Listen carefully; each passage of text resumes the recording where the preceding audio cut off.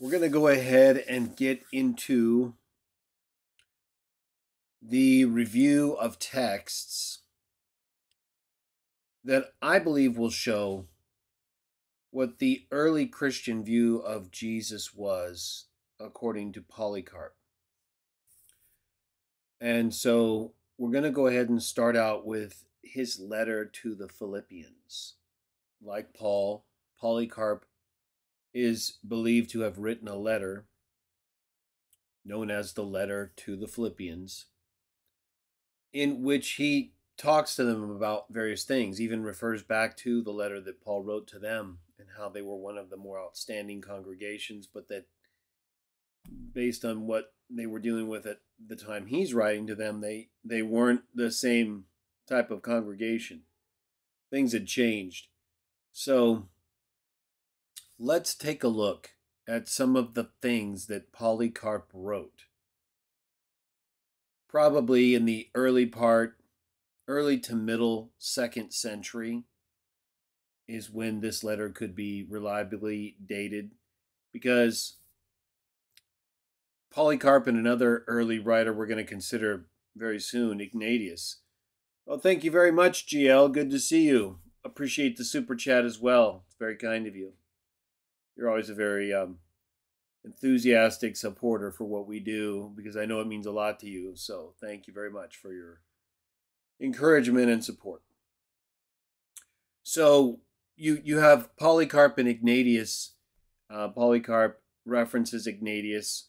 And so now Ignatius is a whole different subject that we're going to have to deal with in terms of the authenticity of the shorter or longer version of his writings. But either way, I don't think either one presents a problem in terms of biblical theology, but there are some differences that we will and need to consider when it comes to Ignatius in terms of his texts. We don't really have that problem with Polycarp.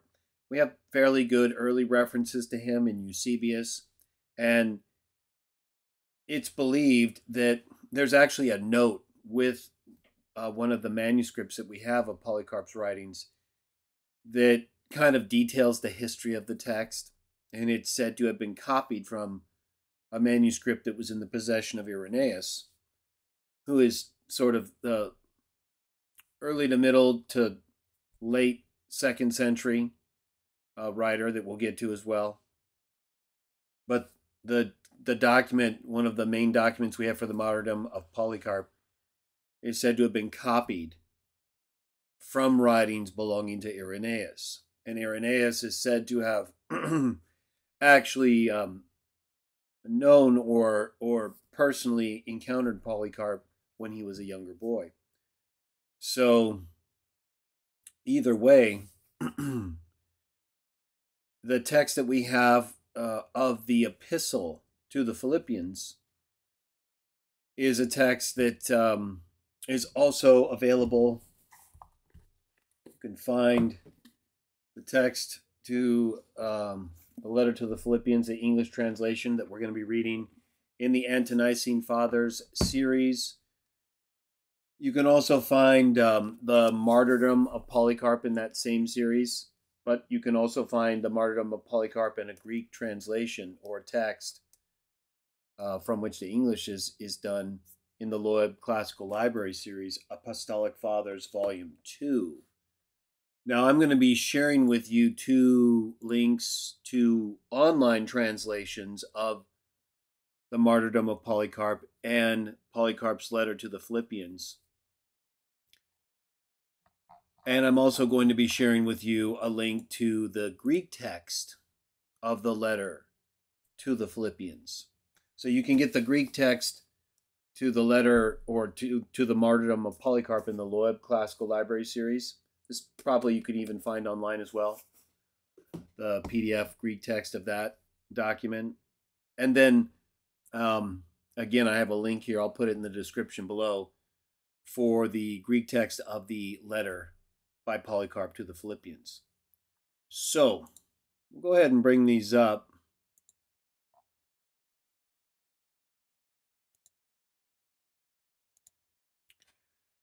We'll start with the letter to the Philippians,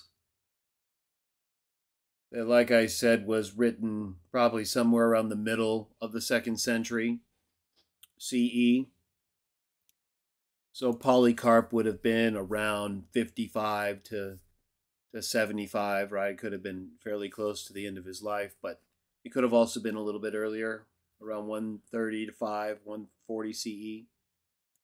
This is J.B. Lightfoot's translation that I'm going to be reading from. And let's just go ahead and take a look at the prologue here and make sure you guys can see everything. Looks like it's pretty complete. You know, the way the text is at this online version, it doesn't allow for the text to really run across the screen and fill it up. So that's kind of as good as it'll get. Excuse me. I could try to make it a little bigger. Let's see. See, it kind of compresses it even more. Makes it not readable. That's really, unless I want to go much smaller, that's kind of the best to me. But I'm going to put these links in the description below so you can read these online, or you can look it up in the sources I referenced earlier. Ante-Nicene Fathers Volume Series, or the J.B. Lightfoot series that I'm going to be reading from, or the Loeb Classical Library edition of the Apostolic Fathers. So these editions are available for you to read in their entirety. I'm not going to read both documents in their entirety. I did that with Mathetes' letter to Diognetus because it was one document. And if I were only reading one of these documents, I would read it all the way through. But it's not necessary really to do that. I'll do it if it's short enough. And I think the size of Mathetes' letter to Diognetus is about as long of a read through as I'll do in this series. And this series is going to be about all the early Christian views, right? So pretty much everything pre-Trinitarian. Have you seen anything Trinitarian in the video we did about Pliny's letter to Trajan, where he references and describes what the Christians told him about their views? And how the Trinitarians have, of course, distorted that, but how it's really consistent with the biblical view and what we understand the biblical view to be? Have you seen any Trinitarianism in our video and discussion of Clement of Rome? Did you see any Trinitarianism in Mathetes' letter to Diognetus? Well, I don't think you're going to see any Trinitarianism in the writings of Polycarp. And I'm going to present to you pretty much everything he writes where it concerns God, the Father, Jesus, and the Holy Spirit. So, and we'll look at a couple other things to get a well-rounded view. But we're not going to be encountering Trinitarianism for quite a while. And I think what I'm going to do is just reserve this series only for the pre-Trinitarian early Christian views of Jesus. It's because it's going to be a while before we get to the Trinity.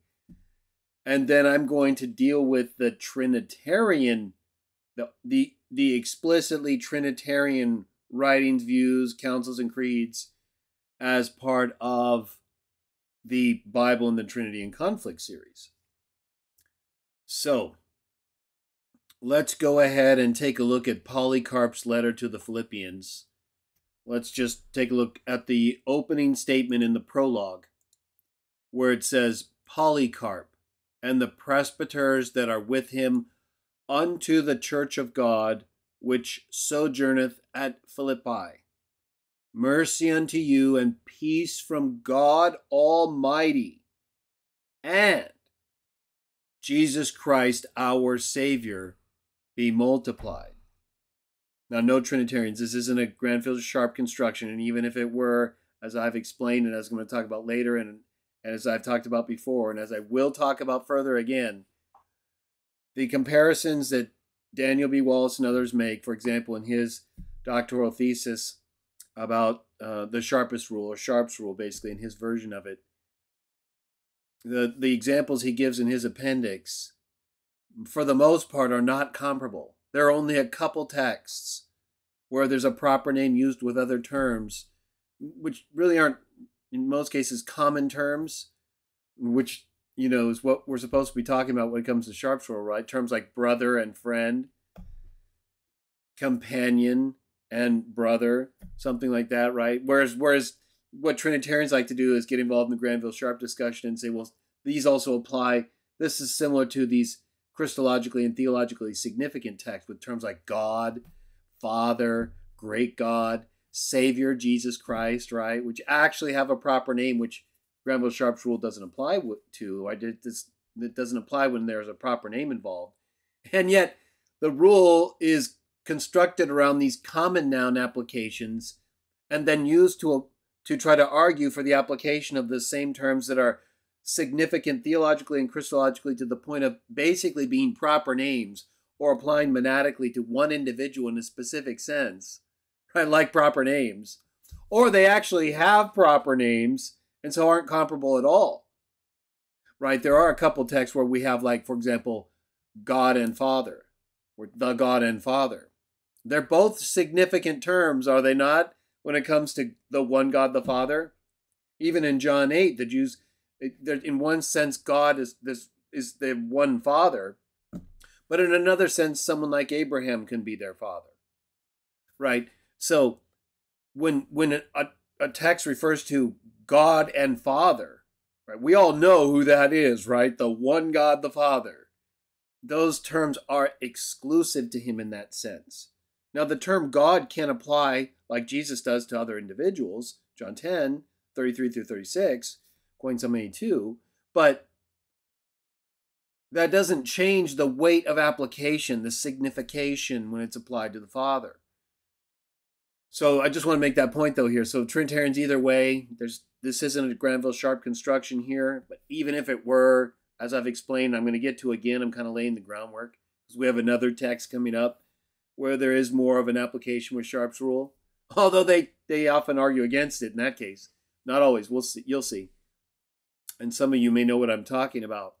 But in this case, look, Polycarp refers to whom? God Almighty. We saw that in Mathetes' letter to Diognetus as well as referring to God in clear distinction between him and his Son, right? By calling God not just the Almighty, but Pantoctistes, the All-Creator, right? And only he was called that.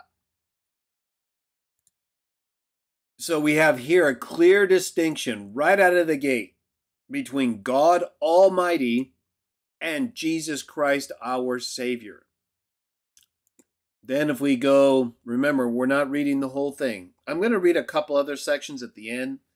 We're just going to focus on Christologically and theologically significant texts from the Martyrdom of Polycarp and, as we're doing right now, Polycarp's letter to the Philippians, right around the middle of the 2nd century. So within 100 years of living apostles. Let's take a look at Polycarp's letter to the Philippians, chapter 2, verse 1. Excuse me. In there it says, "Wherefore gird up your loins and serve God in fear and truth, forsaking the vain and empty talking and the error of the many, for that ye have believed on him that raised our Lord Jesus from the dead, and gave unto him glory, and a throne at his right hand, unto whom all things were made subject that are in heaven and that are on earth, and to whom every creature that has breath doeth service, who cometh as judge of quick and dead, whose blood God will require of them that are disobedient to him." What does this sound like? Right, this is very similar to Philippians chapter 2, 9 through 11, is it not? Look, right after Philippians talks about him, being in the form of a God, taking on the form of a man, right, emptying himself. Although he was rich, he became poor. He became lower than the angels, lower than the gods, Trinitarians. Psalm 8, 5, 6, Hebrews 2, 7 through 9, last Adam, 1 Corinthians 15, 45. Trinitarians, it's time to align yourselves with the Bible, okay? And as we go through these early Christian views of Jesus, you align yourselves with them too. That's okay. It's better than where you are right now, as we're going to demonstrate. Although I don't want you Trinitarians to lose your faith. It's very important because even though I think it's false doctrine, I understand, the difficulties that are involved at times with growing up a certain way or being around certain people or having really, put a lot of effort and time and spirit into becoming a Trinitarian. So it's really up to you, but your doctrine is not in these writers, these early Christian writers. It's not in the Bible. We've shown that, right? You guys act like it's all over the place. It's like it's in the Old Testament, it's in the New Testament. It's not anywhere. One God the Father, that's what's there, right? Sons of God are gods, that's what's there. And then when we look, and we have a whole series going on that, okay? So I'm not just saying that, as we know. Now we're going through these early Christian writers, Trinitarians, and we're seeing the same things that we believe and that we get, of course, directly from the Bible, but that we also can now see well into the 2nd century are consistent with what we've been telling you. Here, look, right after Philippians 2, 6 through 9 talks about him taking the form of a man, as I explained. Talks about him giving his life, right? And then being raised up. And as I told Dr. White during our debate, which he completely avoided by trying to claim I split Jesus up in 2 persons, right? I brought up Philippians 2, 6 through 11. I said, well, who's being exalted here? You say he has 2 natures, and he's always been God, right? He's never ceased being God, in total contradiction of the text I just referenced earlier. So how is he being exalted? He's already God, right? You can't be exalted to... And remember, this is an exaltation like praise. And this is being elevated to a position, a superior position he wasn't in. Hence, he's being elevated. Well, if he's already God and never stopped being God, and according to Dr. White during our debate, you can't split up the natures. It's one person.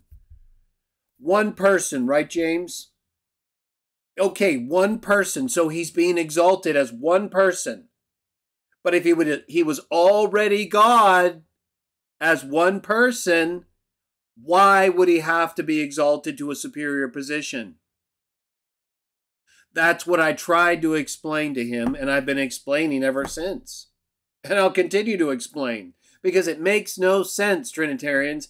You are the ones who split up his natures, because you're ultimately forced to conclude that it's his human nature being elevated there. Just like you're forced to conclude it's his human nature being given all authority. Matthew 28. But you don't want to conclude that in Philippians 2 because he's given the name above every name, right? And you like to parallel the not quotation, but use of similar language from Isaiah and say it's basically calling him Jehovah there. But it's actually doing exactly the opposite, right? It's proving he's not Jehovah by first referring to Jehovah as the one who exalted him to a position that is one person he was not in before. You can't split up the natures, James. One person, God already to you, not to us because he's been made lower than the angels. Hebrews 2. Last Adam, 1 Corinthians 15. So to us, it's easy. He's been made a life-giving spirit and exalted to God's right hand. Simple, done. Son of God, given all the authority in heaven and on earth, sitting on God's throne. Christians get that too. Rule from heaven on God's throne. Revelation 3. So, he was not God always. He couldn't have been. Because there would have then been no need to exalt him to a superior position.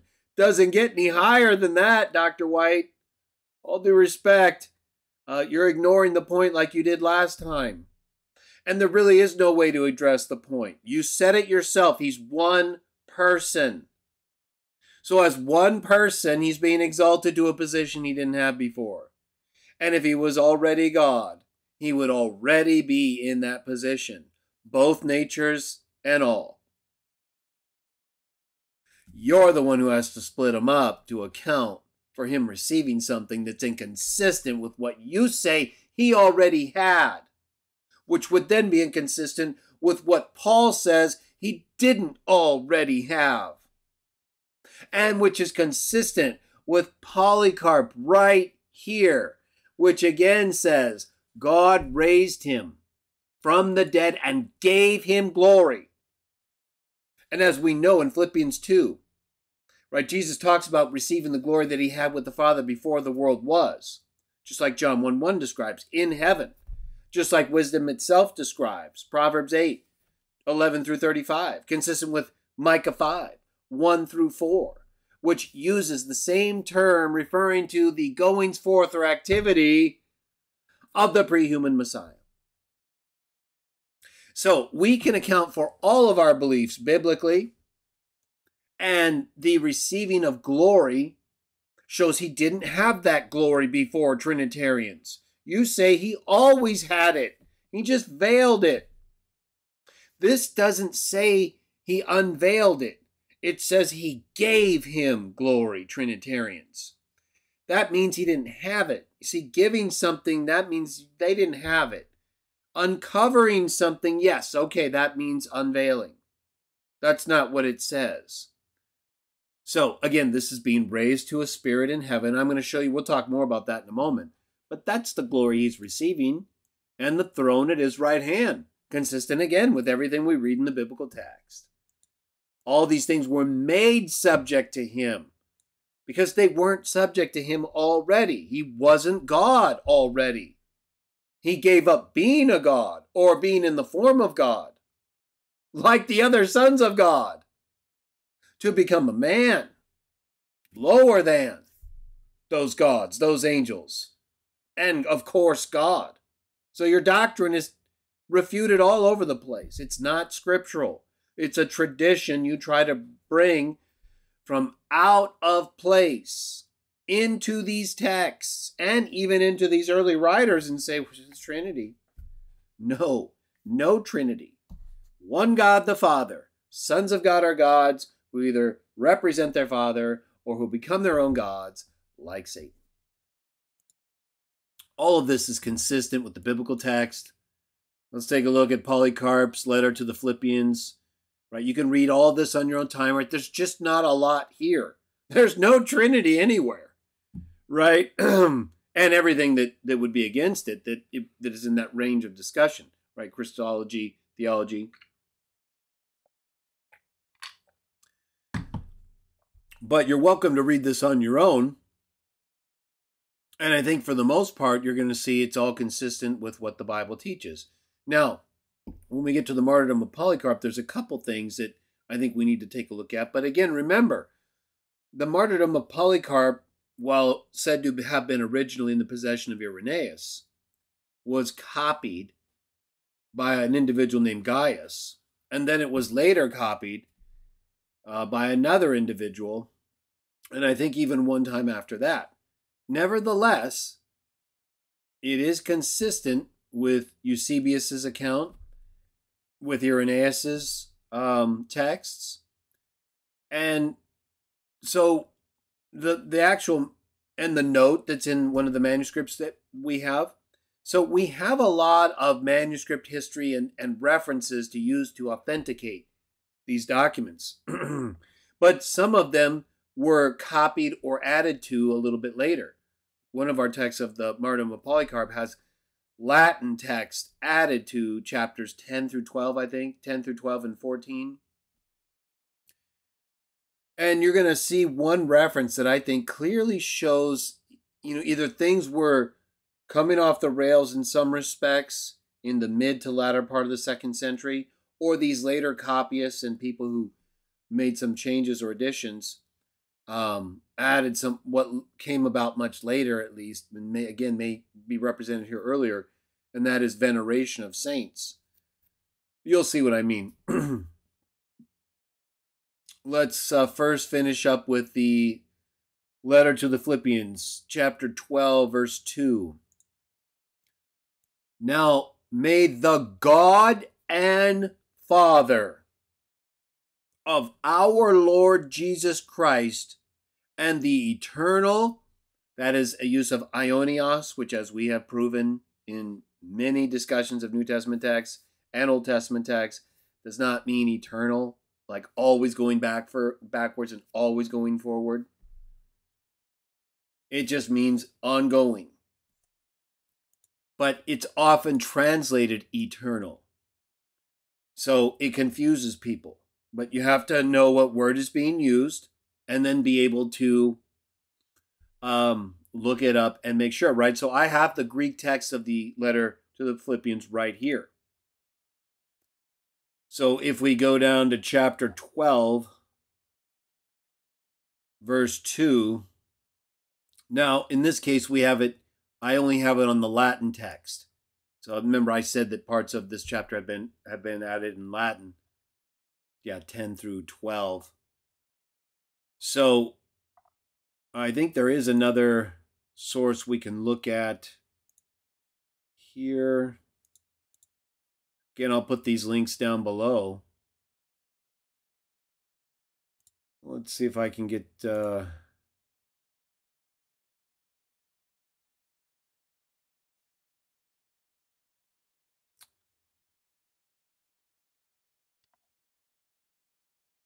see if we can get the Greek text. So it's in Latin here once again. This is another link to another version of the text of the letter to the Philippians.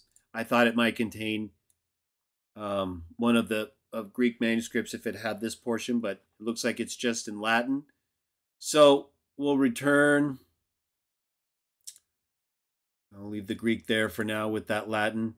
But according to the translation in Lightfoot, the representation given in this part of Polycarp's letter to the Philippians, even though it's associated with a Latin text that may or may not be original, it clearly refers to the God and Father of our Lord Jesus Christ, which is exactly what the New Testament letters frequently open up with and sometimes close with. Romans 15, 1 through 5 would be an example, I believe, 1 through 6. And the openings of many other epistles, right? So this is entirely consistent with what we read in the Bible. The term eternal can have different meanings, right? If it's not aionios in the Latin term, we would have to look into that. But again, the sense of eternal would have to be consistent with what else we read in terms of this letter.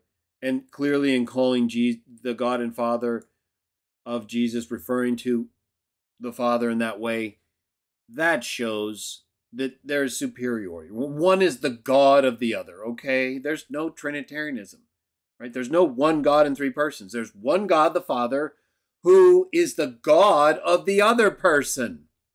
It's that simple. And eternal, I believe, is consistent with aionios' use of the Son in terms of the ongoingness of his existence since his resurrection. He was dead and was made alive by the Father. God cannot die according to Habakkuk chapter 1. The Son actually died. He was not a God-man. His divine nature did not live on Trinitarians. He gave that up. Philippians 2, 6 through 9. John 1, 1 through 14. Doesn't say he became a God-man. It says he became flesh.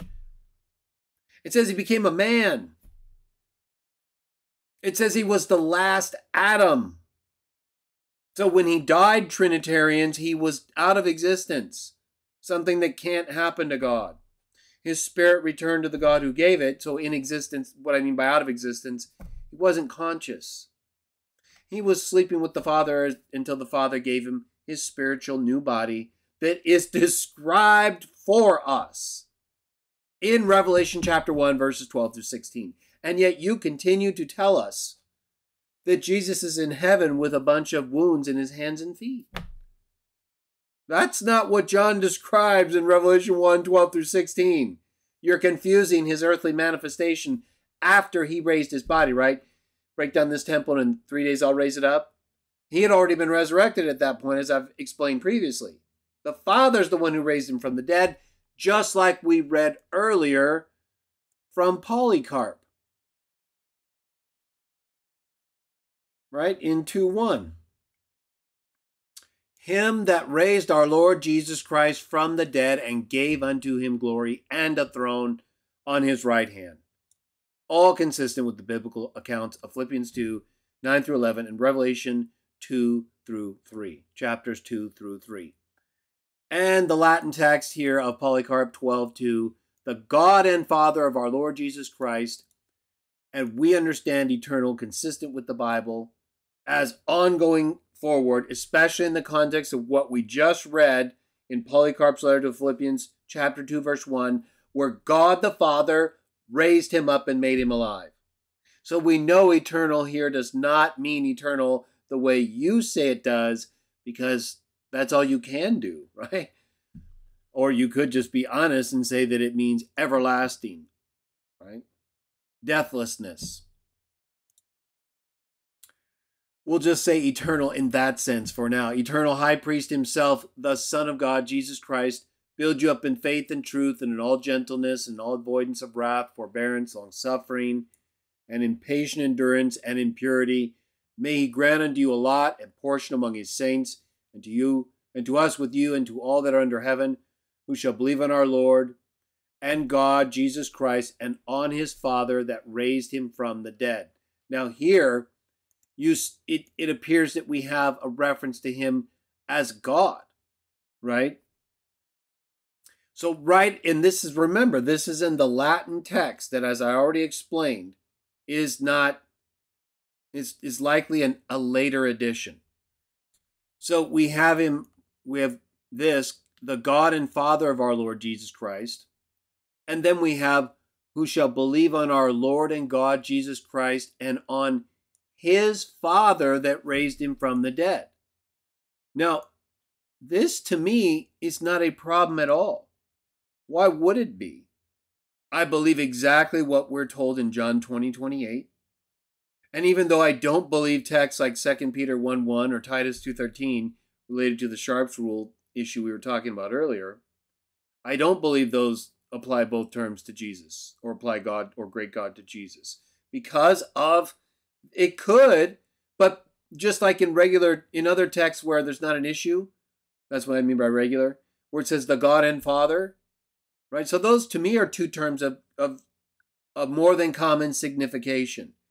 And yet they apply to one individual, which is fine. That can happen. But it can also be the case that terms of such high signification can apply to different individuals, especially when we're dealing with different individuals of such high signification where one is essentially the other in certain contexts, right? And so, to me, this is entirely consistent, especially when this is like John chapter 20, like we discussed in our Bible in the Trinity and Conflict series. John 20:17, Jesus tells us who is what? His God and our God. His Father and our Father. And then Thomas calls him my Lord and my God right after he tells us that. He had earlier told everybody that when you see him, when you hear him, it's not him. He's telling us what the Father wants him to do. The Father's actually in him, working. It's not even his words, not his teaching. And that is entirely consistent with how the angels, the sons of God, including, in our view, the Son of God, is presented in the Old Testament as the one in whom God put his name, the angel of Exodus chapter 23, and throughout the account involving the Hebrews and their release from Egypt and thereafter. And even earlier before that with different servants of Jehovah. We believe that the angels acted in the exact same way that they also act in the New Testament, and that Jesus acts, whether it's in Revelation with the angels speaking both for Jesus and God, as Jesus and as God, or whether it's Jesus speaking as his Father, exactly like he tells us he's doing. You see, Trinitarians, It would be one thing if he never said, I'm just God, right? See, Trinitarians, when they say, well, is Jesus God? What they mean by that is he a divine person, right? They don't mean, is he an individual God? Like one God the Father, one individual God? They never mean that I've told you guys this many times, right? But it's, you're going to have to deal with this ongoingly because they don't have a choice. See, if they ask you, if they ever say, well, is the Father God? You have to ask them what they mean. If you answer that question without understanding what they mean, you just lost, right? Because they're just going to explain to you what they meant, and you already answered in the affirmative to it. You have to say, well, what do you mean by God? Do you mean an individual God, like a singular being? Is the Father a singular being God? Yes. Will Trinitarians agree with that? No. Right? So you already know they're not using that word the way you are, the way the Bible uses it. Like when it talks about someone being the God of another person, it's so obvious they're not that individual being or sharing the same essence of being, right? Well, but Trinitarians believe it is. So when they say, is Jesus God? They don't mean an individual God, capital or lowercase g. They mean he's a divine person sharing the essence of being that is the Godhead. That is the one being of God.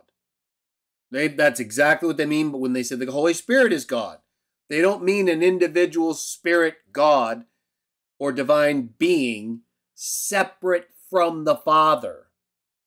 They're connected in their essence and only divisible in their person. That's why the term face, prosopon, pene, that I discussed in our text reading yesterday on Psalm 10, 11, and 15. And I'm going to talk about more in a Bible in the Trinity and Conflict series on the plural of majesty, quote unquote, and the use of prosopon or pene. Right? Outside of very clear, intensive plural uses for pene, which are never translated in the plural for the singular subject God in the Greek Septuagint, or ever used of God in the plural in the New Testament. It's always singular, the face, the prosopon of God. Right? He's an individual being. That's what we mean when we say Jesus is our Lord and God. He's an individual God, a Son of God, the Son of God, Trinitarians, who is representing the Father to us.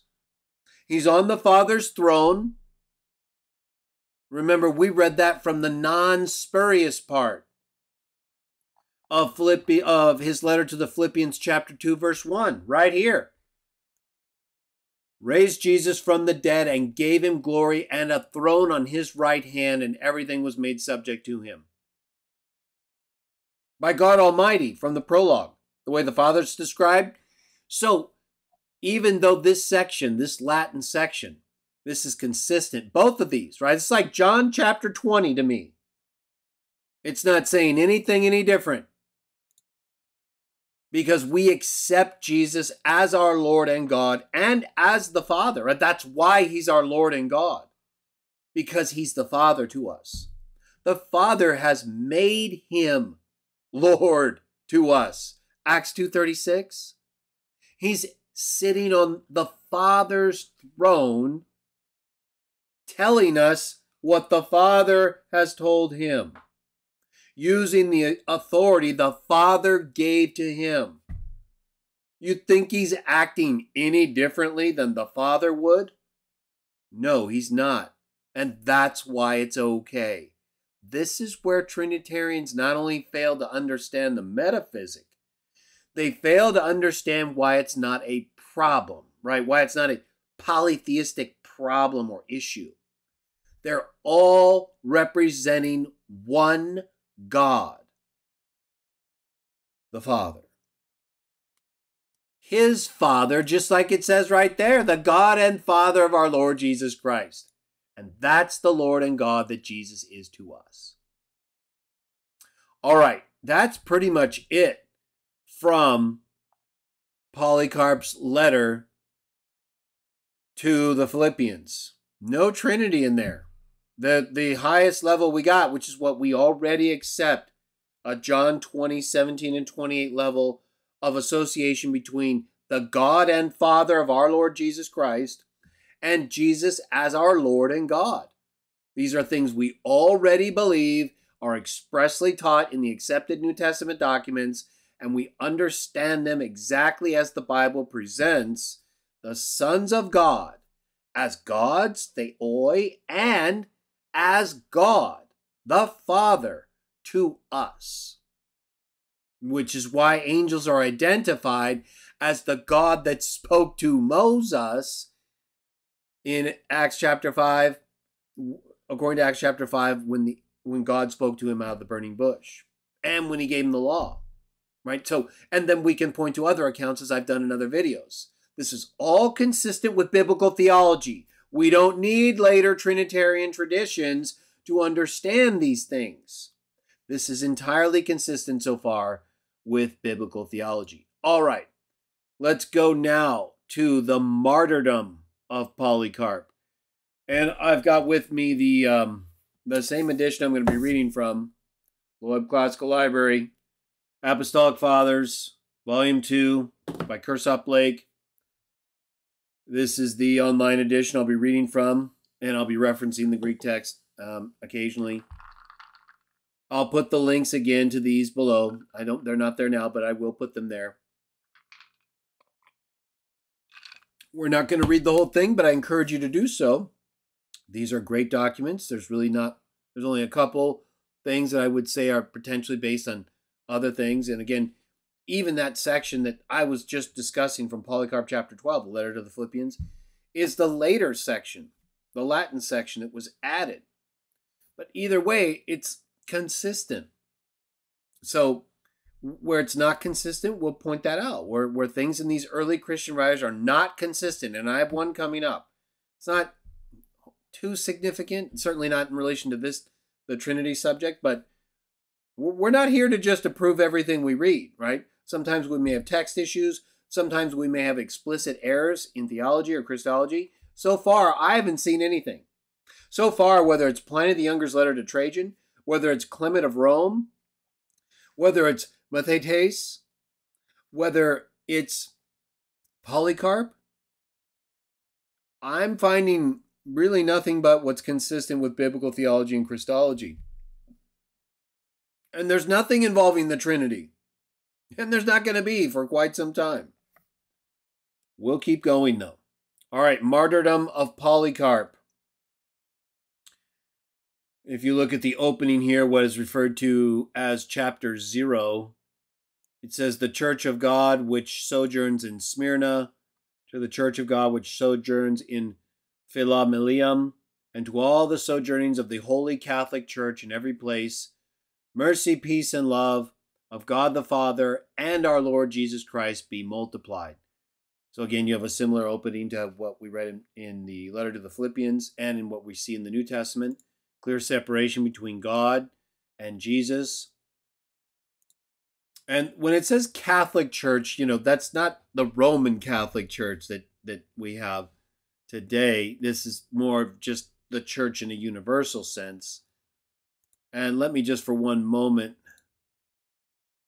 take a look. I don't think I haven't greeted everybody. I wanted to do that. So GL, good to see you. Thank you again. Betsy, pleasure to have you. Brandon, good to see you. Bankhead, Henry, Pink Moon, all of you, thanks for joining the discussion. Thank you also, Henry, for the super chat. All right, so let's get back to the Martyrdom of Polycarp. All right, so that's the opening salutation. And then if we go to chapter 2, let's go ahead and read. Let's see. We'll read the whole part here just to give a little more context, and so we don't go too fast. Blessed then and noble are all the martyrdoms which took place according to the will of God, for we must be very careful to assign the power of our all to God. Now again, Polycarp was martyred in 155, 156, depending on the intercalation of the Asian calendar, and the references to individuals in the Martyrdom of Polycarp, 155 to 156. Polycarp was 86 years old when he was martyred, putting him to, in my count, about 75 CE when he was born. And then this account was probably written sometime after he was born, between 160 and 200, right? Because Irenaeus is said to have had a copy of this, and he lived until about 200. So it would have had to have been written before then. All right, so let's get back to it. Chapter 2, starting verse 1. Blessed then and noble are all the martyrdoms which took place according to the will of God. For we must be very careful to assign the power over all to God. For who would not admire their nobility and patience and love of their master? For some were torn by scourging until the mechanism of their flesh was seen, even to the lower veins and arteries, talking about the extreme torture of the Christians. And they endured so that even the bystanders pitied them and mourned. And some even reached such a pitch of nobility that none of them groaned or wailed, showing to us all that at that hour of their torture the noble martyrs of Christ were absent from the flesh, or rather that the Lord was standing by and talking with them. Verse 3, this is the key part. And paying heed to the grace of Christ, they despised worldly tortures, by a single hour purchasing everlasting life. And the fire of their cruel tortures had no heat for them. And they set before their eyes an escape from the fire which is everlasting and is never quenched. With the eyes of their heart they looked up to the good things which are preserved for those who have endured, which neither ear hath heard, nor eye hath seen, nor hath it entered into the heart of man. But it was shown by the Lord to them that were no longer men, but already angels. And this is significant because it shows very clearly the biblical teaching is not like Trinitarians claim. Trinitarians not only claim that Jesus has two natures, his human nature and his divine nature, but that we will also have our human and our divine nature. But that's not what the Bible teaches. It teaches that we will actually release ourselves from what is corruptible, the flesh, and our spirit returns to God, who gives us a new spiritual body like he did Jesus, like I referenced earlier and I've talked about numerous times. Here, the teaching in Polycarp, or in the Martyrdom of Polycarp, is that those Christians who died became angels, right? Which we know, according to the Hebrews and the book of Psalms, are spirits. He makes his angels spirits, flames of fire. So there's no teaching anywhere in the early Christian writers, either Trinitarians, of this two natures stuff you're talking about. That's just false doctrine. It's certainly not biblical or early Christian doctrine. Not yet. And the express teaching is that the Christians, when they die, basically become spirits, right? Become angels. That's what angels are. They're spirits. Okay, let's go now to chapter 9. And again, you can read this entirely on your own, but there's just not a whole lot of very explicit theological or Christological descriptions that we can use to say, okay, this is how they viewed them. Now, we've had enough so far, I think, to show clearly that Polycarp's letter to the Philippians, and so far the Martyrdom of Polycarp, are consistent with the Bible when it comes to God and Jesus, and the condition or the type of being that we become after we die. All right, chapter 9. Let's go ahead and we'll just read the whole thing here, 1 through 3.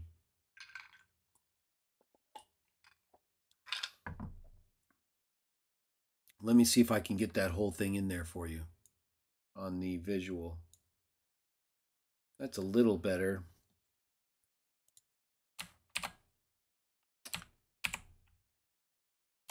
Well, you can always check the link. There's just a little part that's cut off on the screen that I can see, but pretty much you can see what's there. It says, now when Polycarp entered into the arena, there came a voice from heaven. Be strong, Polycarp, and play the man. And no one saw the speaker, but our friends who were there heard the voice. And next he was brought forward, and there was a great uproar of those who heard that Polycarp had been arrested. Verse 2, therefore he was brought forward. When he was brought forward, the proconsul asked him if he were Polycarp. And when he admitted it, he tried to persuade him to deny, saying, respect your age, and so forth, as they are accustomed to say, swear by the genius of Caesar, repent, and say, away with the atheists. Referring to the Christians. This is the proconsul talking to Polycarp. But then Polycarp, with a stern countenance, looked on all the crowd of lawless heathen in the arena, waving his hand at them. He groaned and looked up to heaven and said, away with the atheists, right? So instead of doing it to the Christians, he did it to the non-Christians. Verse 3, but when the proconsul pressed him and said, take the oath, and I let you go, revile Christ. Polycarp said, for 86 years have I been his servant, and he has done me no wrong. And how can I blaspheme my king who saved me? I wanted to read this part to you. Remember I said we'd read some other sections just so you get a good sense of what we're reading, right? What type of document, what type of person was Polycarp? What is said to have happened with him? And as you can see, everything that is being taught in association with him, either in his letter to the Philippians or here in the martyrdom account, there's nothing that's inconsistent with the Bible. He's representing Christianity in one of the most admirable ways you can imagine, right? Standing firm in front of a hostile crowd and an official trying to get you to break your faith, to revile the Messiah.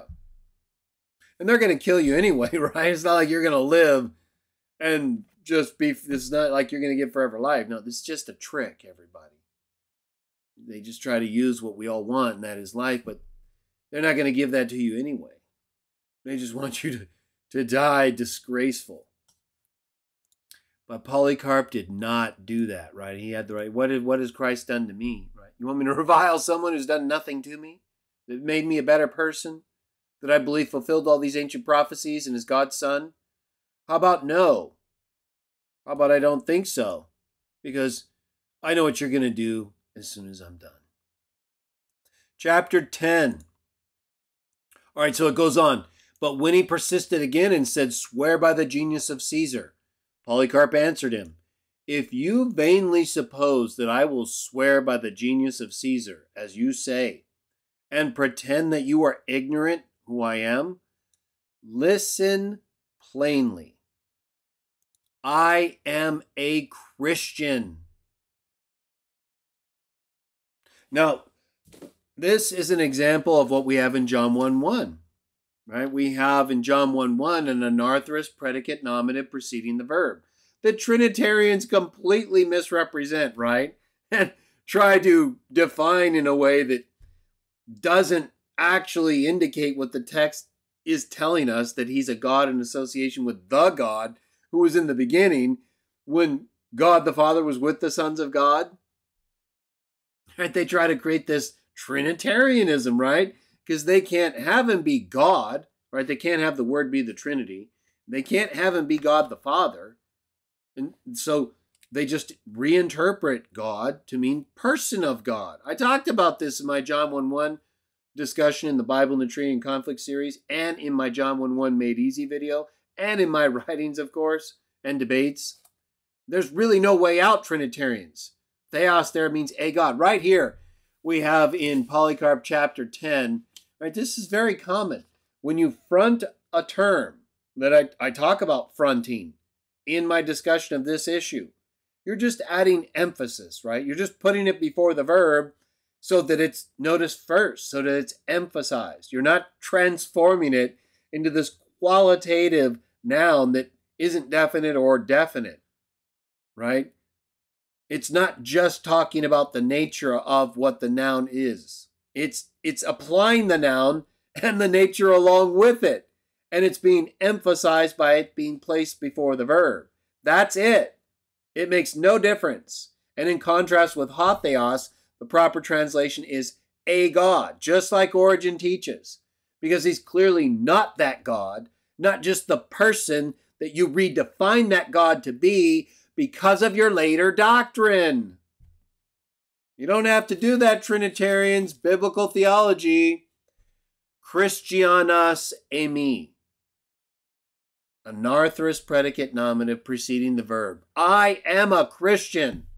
The Word was a God, with God, the only begotten God, who came to explain God that no one has seen, Trinitarians. John 1:18.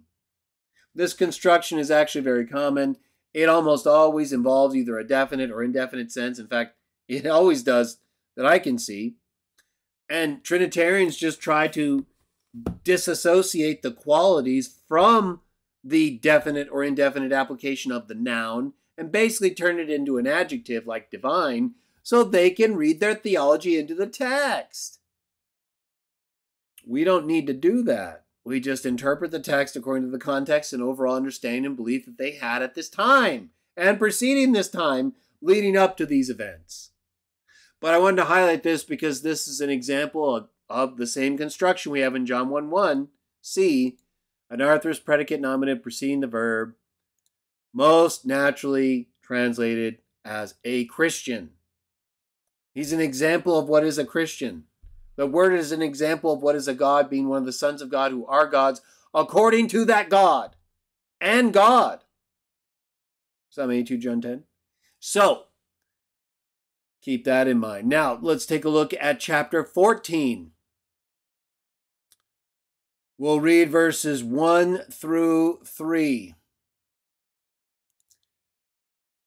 So they did not nail him, but bound him, because they're gonna burn him alive. He had a dream. If you read the account, the Martyrdom of Polycarp, Polycarp had a dream of a pillow burning, and he understood that to mean he would be burned alive. And he faced it confidently, according to the account, right?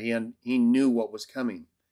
And of course, like we see with Daniel in the lion's den, or with Shadrach, Meshach, and Abednego, right? And I mean, none of us want to be tortured or experience extreme pain, do we? But we don't really know what's going to happen, right? Jehovah, the spirits, they're right there with us. You don't think they'd be there with us at the worst possible time? That's when they would be there the most. All we have to do is have faith. We may not experience anything at all. It might be all just something we think. We get too scared. We don't have faith. Well, according to the account, Polycarp had faith. And it says, and he put his hands behind him and was bound as a noble ram out of a great flock for an oblation, a whole burnt offering made ready and acceptable to God. It's talking about Polycarp. And he looked up to heaven and said, O Lord God Almighty, just like we read in his letter to the Philippians, in direct contrast with Jesus, he does it again. O Lord God Almighty, Father of thy beloved and blessed child, Pais, just like we read is applied to Jesus in the book of Acts. God's child, Trinitarians, his huios, his son, his prototikos, the firstborn one, which according to the Bible means he's the beginning of God's generative power, Deuteronomy 21:17. And we know he is the beginning. He's called that not only in Proverbs 8, but also Revelation 3:14. The beginning of the creation by God. Consistently presented throughout the New Testament and in the early Christian writings so far. Through whom, O Lord God Almighty, Father of thy beloved, blessed child, Jesus Christ, through whom We have received full knowledge of thee, the God of angels and powers, and of all creation, of the whole family of the righteous, who live before thee. I bless thee, that thou hast granted me this day and hour, that I may share among the number of the martyrs in the cup of thy Christ. Polycarp. He's talking to God as he's about to be put to death. For the resurrection to everlasting life, both of the soul and body, in the immortality of the Holy Spirit. And may I today be received among them before thee, as a rich and acceptable sacrifice, as thou, the God who lies not and who is truth, has prepared beforehand and shown forth and fulfilled. For this reason I also praise you, or praise thee for all things. I bless thee. I glorify thee through the everlasting and heavenly high priest, right? See, here the translation is everlasting. And we had earlier eternal. And I believe that was in the, in the Latin later section of the letter to the Philippians, chapter 12, verse 2. It first referred to the God and Father of our Lord Jesus Christ, and then called him the eternal high priest. But in Latin, right? And later. Here in the Martyrdom of Polycarp, we get the translation everlasting and heavenly high priest. Now, we take a look at chapter 14 in the same edition that I'm reading from right here online in the actual book form. Chapter 14 of the Martyrdom of Polycarp and verse 3. It says on page, let's see here, 333, the English translation. The everlasting and heavenly high priest, Jesus Christ, tu Ioniu kai epauraniu archiereos Jesu Christu. I told you, Ionios, which does not mean eternal, always going backward and forward. It can mean like from everlasting to everlasting when it talks about God in that way in the Psalms. That's not what it's describing here or most everywhere else, especially when it's talking about people who are not God or eternal. They're his son. They're his firstborn, right? It doesn't have to mean eternal, and it usually does not. It just means continuous going forward from a particular point. In Jesus' case, usually his resurrection, right? That's when he became high priest. Thy beloved child, through whom be glory to thee with him and the Holy Spirit, both now and for the ages that are to come. Right? And we don't have a problem with that at all. We both accept that the Holy Spirit can be personalized as God's Spirit, which it almost always is, or it can actually be a separate spirit, like one of the seven spirits before God's throne, that send greetings along with God and Jesus, right? It's very interesting. So they may all be referred to as the Holy Spirit and only perform the function of being the Holy Spirit, whatever it is that the Father sends them forth to do. Or Jesus, now that he's received it, right? Because he's received the promised Holy Spirit from the Father, according to the book of Acts. So, since being raised to his right hand, which is exactly what we're talking about right here. So whether it's the Holy Spirit as one of those spirits, a separate spirit, there's no Trinity.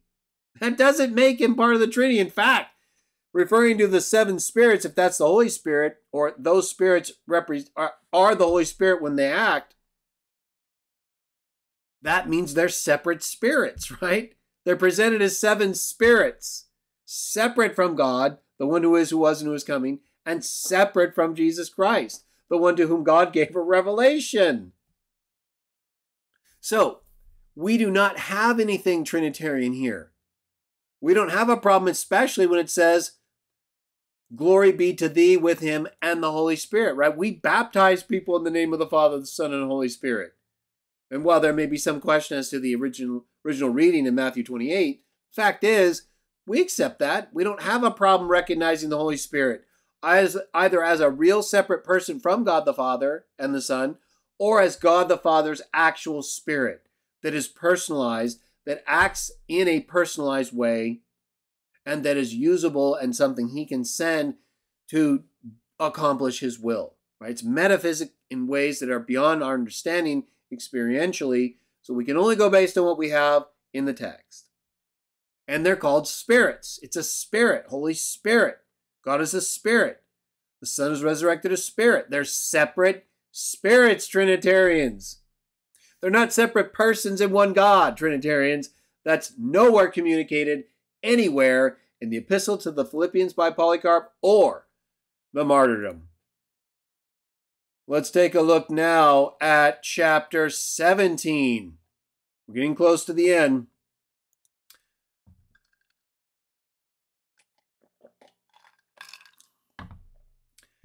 Verse 1, chapter 17, but the jealous and envious evil one who resists the family of the righteous, when he saw the greatness of his martyrdom and his blameless career from the beginning, and that he was crowned with the crown of immortality and had carried off the unspeakable prize, took care that not even his poor body should be taken away by us, though many desired to do so, and to have fellowship with his flesh. Right, this is the part that I mentioned or alluded to earlier that I think represents a concern or potentially something added later, or that may have begun, right? Because at this point, right, where the martyrdom has occurred, it's talking about his flesh, right? And how people wanted to have fellowship with his flesh after he died.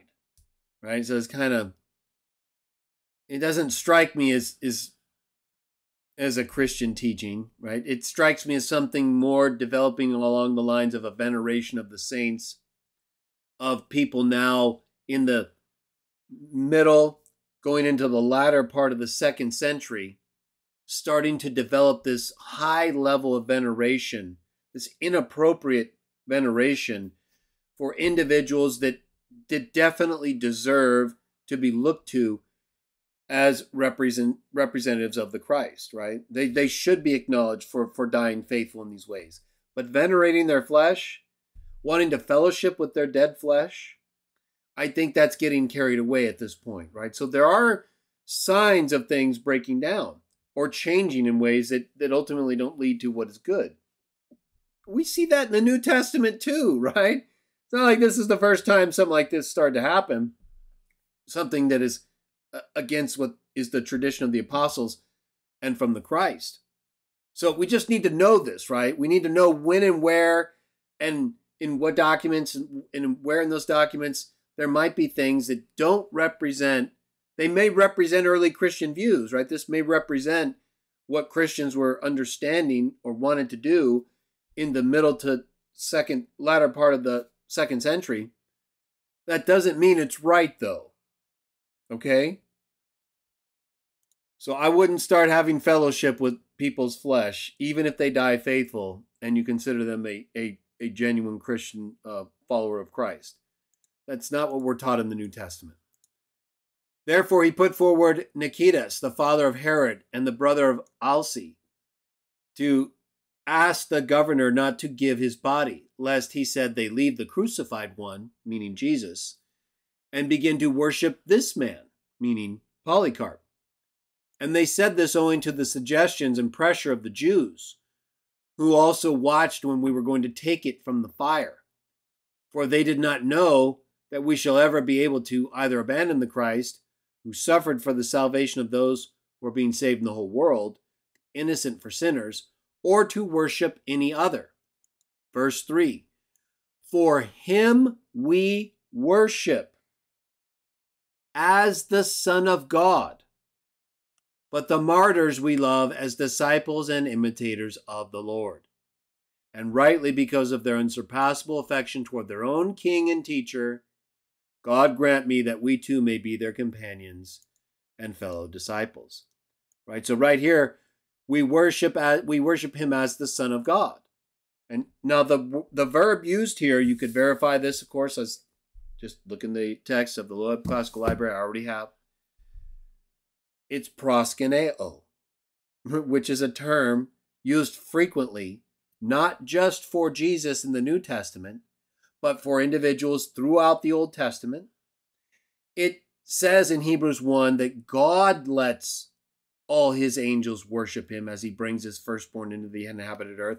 Worship in the sense of honor, fall down, and I guess worship in the sense of acknowledging the position of the individual, whether that's a king, an angel, the Son of God, or Christians, right? Because as I've discussed before, in Revelation 3:9, Jesus says he's going to make people come and worship before his followers' feet. Proskuneo. So again, worship is really not the right term. Worship tends to make people think only of God.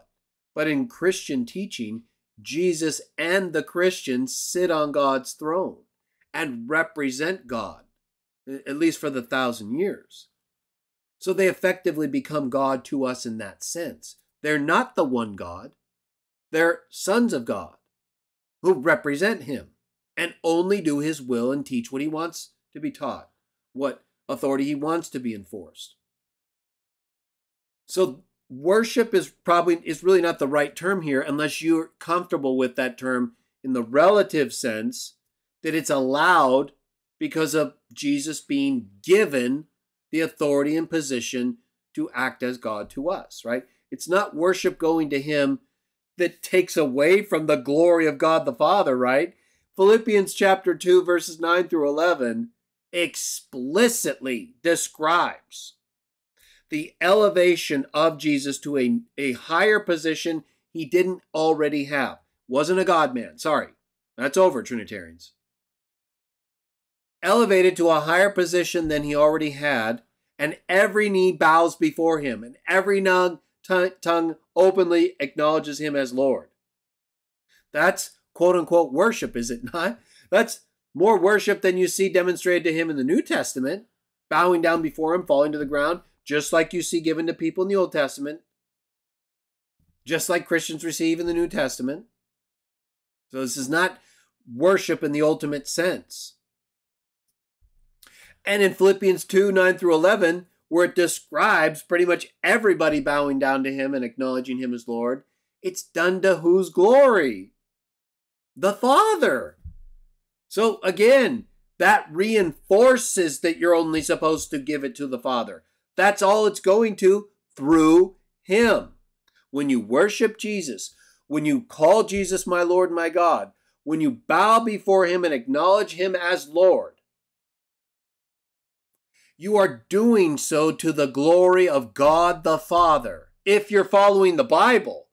And if you're not following the Bible and you're following the Trinity or something else, well, then that's different. We follow the Bible. And so far, it looks like these early Christian writers and sources are following or representing what is in the Bible as well. And none of them are teaching anything consistent with the Trinity. Let's continue because we're almost at the end. Chapter 19.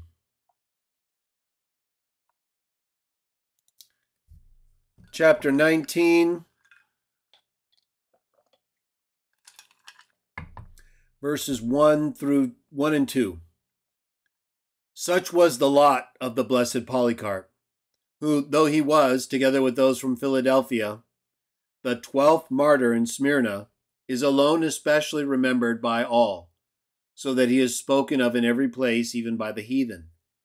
He was not only a famous teacher, but also a notable martyr, whose martyrdom all desire to imitate, for it followed the gospel of Christ. By his endurance he overcame the unrighteous ruler, and thus gained the crown of immortality. This is what I'm referring to earlier when I was saying Ionios referring to him as the high priest everlastingly, not eternal in the sense of both directions always, right? That's what Trinitarians want. That's not what it means. And it clearly is talking about him gaining that right here after he died and was resurrected, not always having it. and he is glorifying God and the Almighty Father. That's the third time we've had that reference in the Polycarp writings and the writing of Mathetes to Diognetus. And it's always the Father, Trinitarians, just like in the Bible. Rejoicing with the apostles and all the righteous, and he is blessing our Lord Jesus Christ, the Savior of our souls, the governor of our bodies, and the shepherd of the Catholic Church, universal Christianity, the Christians throughout the world, as it says, throughout the world. So nothing at all wrong here, right? Again, God the Father, God Almighty, blessing our Lord Jesus Christ, Savior of our souls. Let's now take a look at chapter 20. You indeed ask that the events should be explained to you at length, but we have for the present explained them in summary by our brother Marcion. Therefore, when you have heard these things, send the letter to the brethren further on. And that's not talking about the famous heretic Marcion, as the note here explains. Send the letter to the brethren further on, that they also may glorify the Lord, who takes his chosen ones from his servants, and to him who is able to bring us all in grace and bounty to his heavenly kingdom, and by his only begotten child, monogenes Trinitarians and Pice, used together right here, both clearly denoting temporality, just like they do in the New Testament. Be glory, honor, might, and majesty forever. Greet the saints, those who are with us, and Everestus, who wrote the letter, with his whole house. Greet you. And then we have this item here. It's described as notes by a later scribe, chapter 22. This is the final part. We bid you Godspeed, brethren, who walk according to the gospel and the word of Jesus Christ, with whom be glory to God and Father and the Holy Spirit. And this is a text that is in direct conflict with Granville Sharp's rule. I cited in my writings, and it was cited by Calvin Winstanley as well. And it shows basically what we're talking about when we discuss this issue as it relates to Granville Sharp's rule in the New Testament. And that is that the examples that Dr. Wallace gives in his thesis and later published work on this subject are for the most part not comparable. There are a couple texts in the New Testament where it says something like the apostle and high priest Jesus, where again you have both terms applied to an individual with a proper name used. Similar to texts like the God and Father, both terms having a monadic reference to the one God and Father of Christianity, but also in other respects being capable of applying to others, but not in the same sense. Both applying to one individual there. So that can happen. But it can also be the case that when you have a term like the great God or God and Father or God, right? God is used exclusively of the Father in the Pauline writings as apart from controversial texts, right? So it's 100%. One God, the Father. There's an exclusive monadic sense in which God applies to the Father and no one else. So how can you say when it's applied to him in that sense several hundred times and no one else, that it's not a proper name or the equivalent thereof? Right? We know who it's talking about. Sometimes there might be a question, like John 20:28, or like we read earlier, but in the writings of Polycarp, but in John 20 and in the writings of Polycarp, it's preceded by referring to the God and Father of Jesus. So we know it's talking about him representing that God as God to us, like the other sons of God have done prior to him. And like he tells us he's doing explicitly in texts like John 8, John 7, John 12, John 14. Right? So this is not something unarticulated. It's everywhere. It just doesn't agree with Trinitarian tradition. Either way, the Granville Sharp's rule, which doesn't take into account the fact, again, the signification of terms, sometimes, like for example, Wallace does, and in fact, in this text, Wallace will say maybe the terms are basically carry the weight of a proper name. He would also agree with that, I think, in texts like Ephesians 5:5, kingdom of God in Christ, right? Terms like Christ, God, Savior, Lord. These can carry the weight of proper names, especially when they're used of individuals in a monadic or exclusive sense, right? Who's the one Lord of Christians? Well, Jesus, right? So Lord basically carries the weight of a proper name, whether it uses his name or not. But then we have titles or descriptions that are, for example, usually exclusively of the Father, the great God in Titus 2:13, used together with another term, Savior, but also with a proper name, Jesus Christ. It's totally different from most of the examples given in Wallace's appendix that are alleged to be parallels to these Christologically and theologically significant texts, but they're not. They're not only not significant in terms of the weight of the noun signification, right? The significance, the semantic weight and application of a particular individual that's not applicable to anyone else, and hence not a common noun. But they're also different in most cases, right? Again, a couple examples also use proper names that do apply both nouns to one individual. That can happen.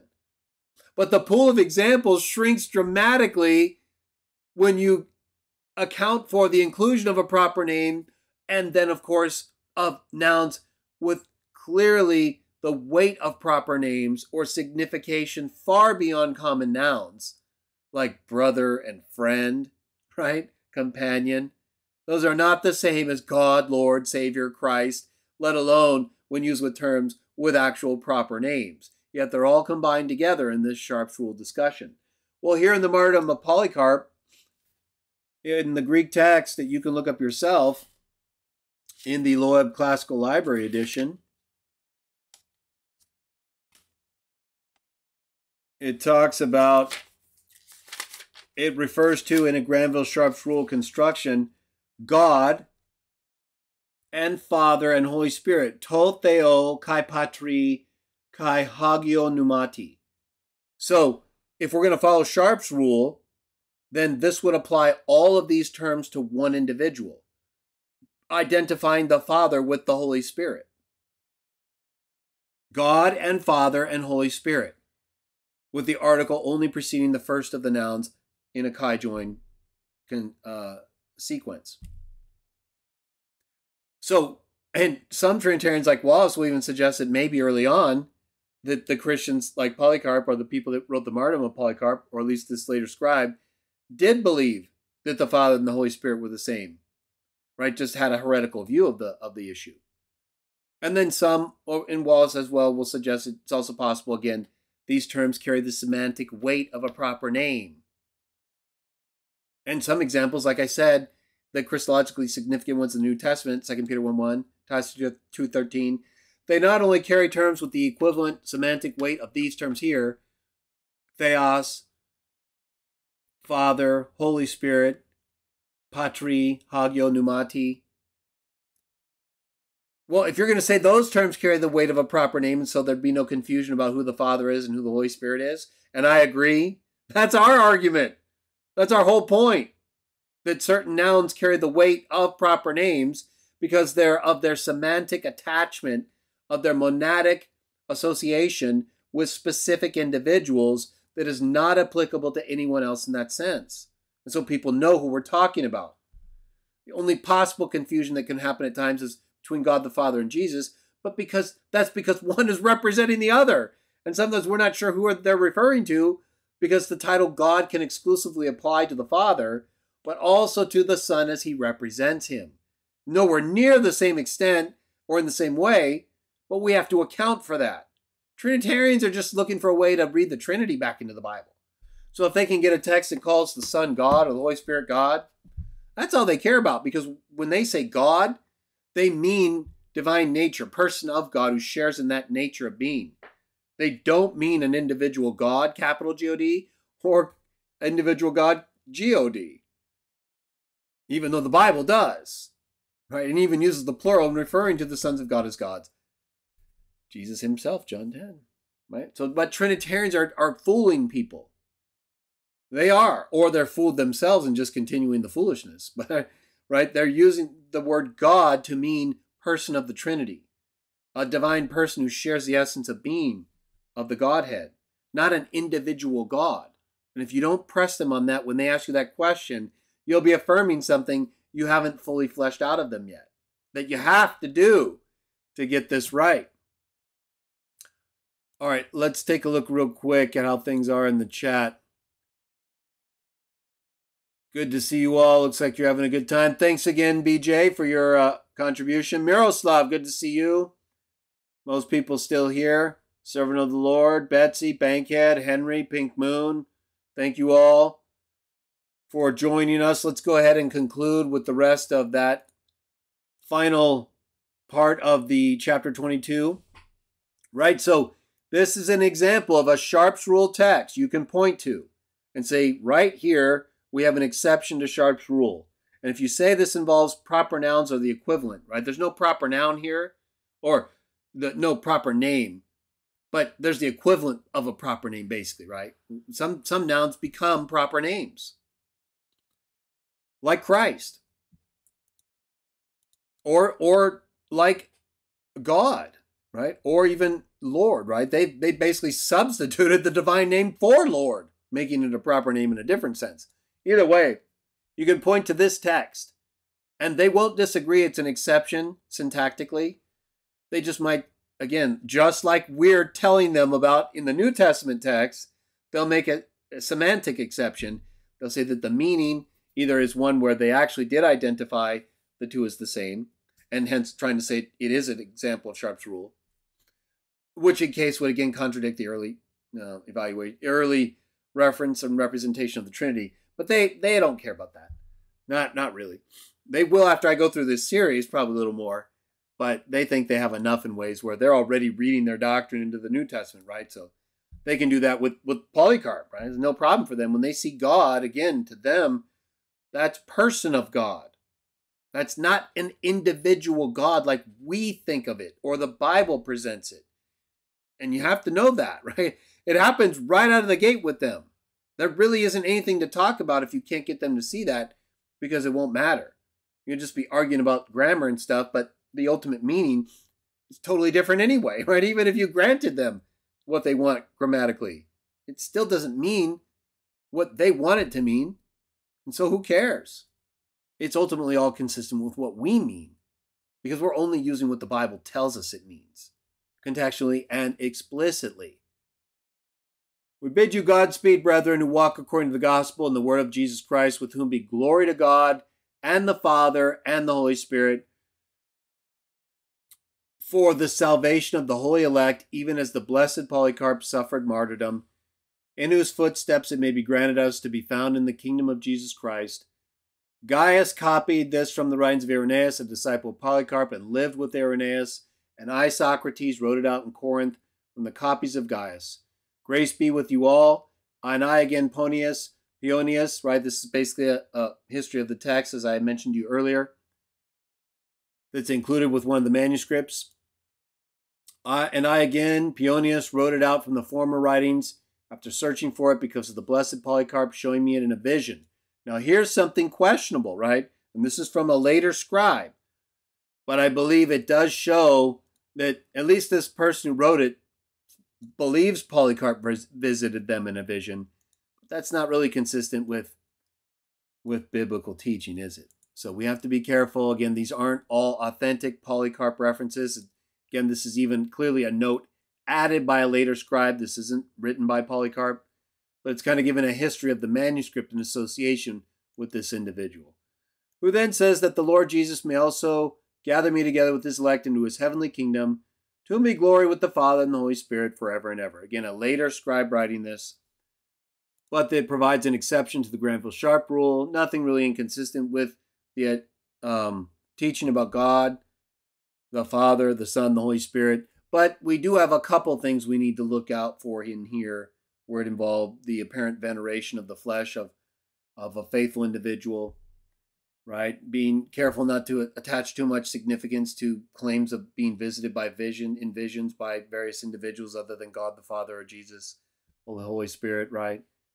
In any case, I think it's very clear, is it not, in our reading of the letter from Polycarp to the Philippians and in the Martyrdom of Polycarp, everything that is associated with Polycarp's teaching is consistent with the biblical teaching about God, the Father, the Son, and the Holy Spirit.